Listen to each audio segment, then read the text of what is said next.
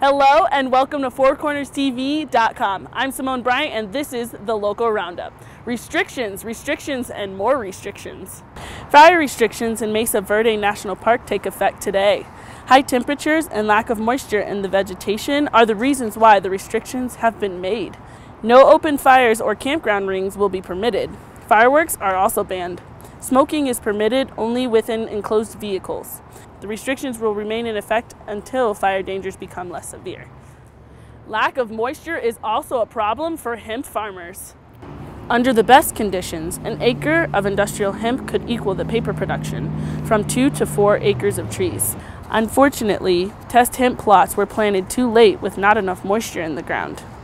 As a result of late planting, it will be hard to determine the true production value of the hemp test plots.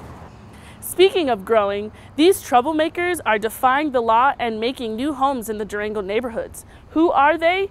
Deer. Deer are being spotted everywhere as they continue to make the town of Durango their home.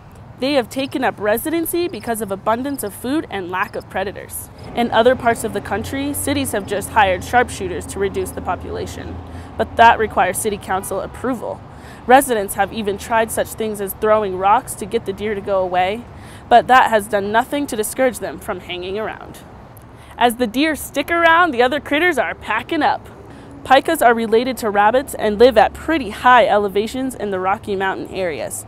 They are susceptible to heat and are declining in population due to climate change. Volunteers are needed to monitor the pika population. If you are interested, contact Emily Olson at Mountain Studies Institute at emily@mountainstudies.org. Speaking of the high country, the Tour de France is headed to the Pyrenees.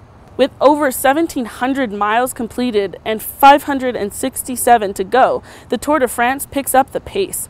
Today, stage 16 is the longest at 147.6 miles and heads into the Pyrenees with some lung-busting climbs.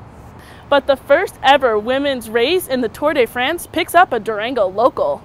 Local Durango rider Carmen Small will be participating in the first ever La Course by Le Tour de France. The La Course is a 56-mile stage race finishing on the Champs-Élysées just before the men finish their final stage of the Tour de France in Paris. And today on In the Neighborhood, SUPs. You can get a great workout and have a lot of fun at the same time.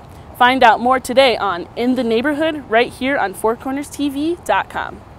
Thank you for watching the Local Roundup. I'm Simone Bryant and we'll see you tomorrow.